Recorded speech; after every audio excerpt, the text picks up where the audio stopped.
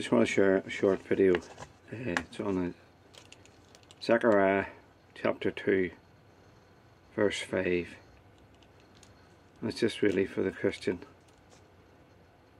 I just want you to know that God is with you, that God has got his hand upon you, and God knows everything about you, and his protection is upon you. So Zechariah 2 verse 5 says this: "For I saith the Lord will be unto her a wall of fire round about, and will be the glory in the midst of her." In this passage, Zechariah is talking about Jerusalem, and he said he's going to be a wall of fire round about her. But I believe that can be God's people as well, for the Lord changes not. Barnes says this in his commentary about this verse: "And I myself in my own being will be to her a wall of fire," not protection only, an inner circle around her, however near an enemy may press in upon her, but destruction to her enemies. And then we read in Isaiah 54 verse 17, he goes on to say, "No weapon that is formed against thee shall prosper, and every tongue," why every tongue? Because God is for you. "And every tongue that shall rise against thee in judgment thou shalt condemn." Is not marvellous that every weapon and every tongue that's formed against you, Christian, the Lord shall condemn? This is the heritage of the servants of the Lord, and their righteousness is of me, saith the Lord. And Lord here in Isaiah 57 or 54:17 is in capital, so it's a self-existent one, the eternal one.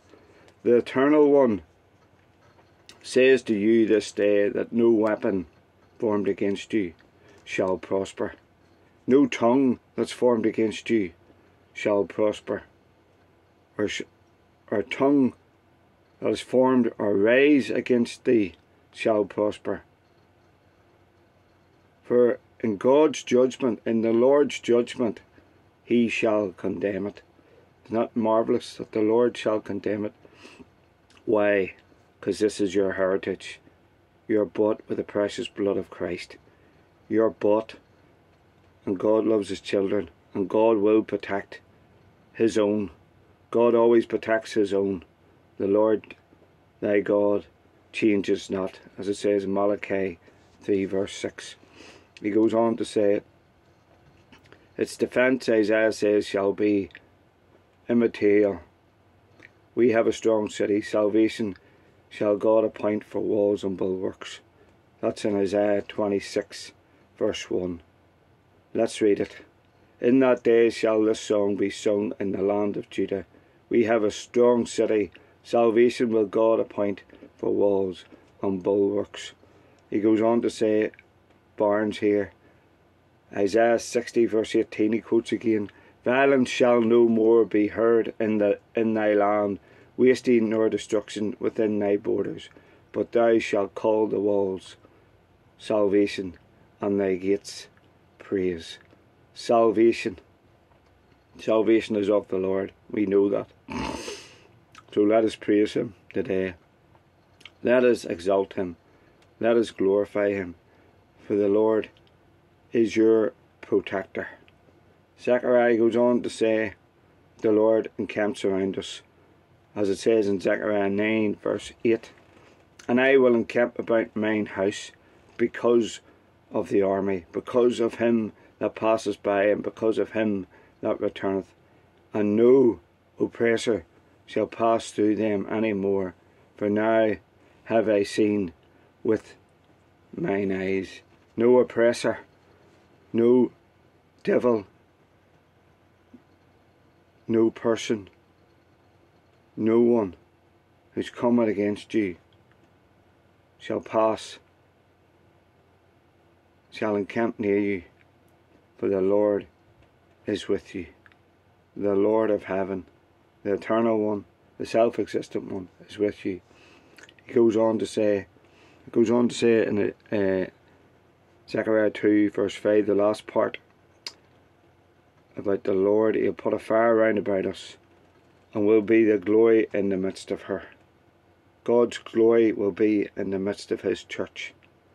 God's glory is in the midst of his church.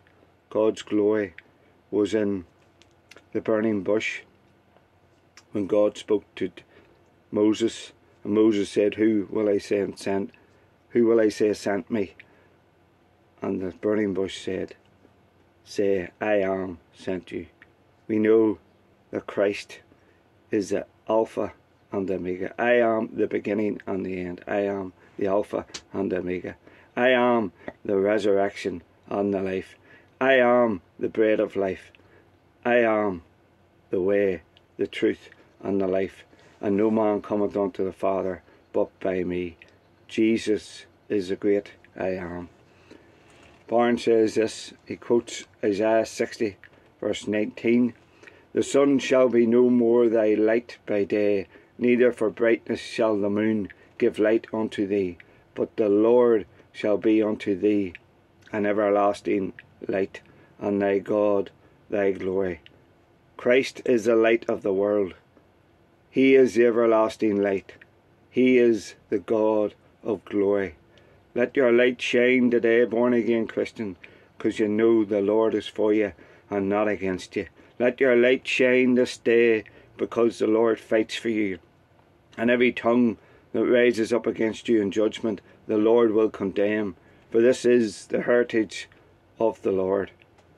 Barnes goes on to say, In that day shall the branch of the Lord be beauty and glory, which is in Isaiah 4 verse 2. Let's read it. In that day shall the branch of the Lord be beautiful and glorious, and the fruit of the earth shall be excellent, and the comely for them that are escaped of Israel. We are engrafted in. Us Gentiles are engrafted in, and the beauty and the excellence and the glory of the Lord shall be upon you today, Christian. If you're feeling downcast, if you're feeling low, if you're feeling that you can't go on, remember that the Lord is for you and not against you, that he will condemn every tongue that rises up against you, and the Lord will put a wall of fire round about you. Hallelujah. And the glory will be in the midst of you. The glory of the Lord lives within you, because you're born again of the Spirit. And the Bible tells us in 1 John 4:4, greater is he that is in us than he that is in the world. So be of good cheer. Be of good cheer. For if God is for you, who can be against you? Hallelujah.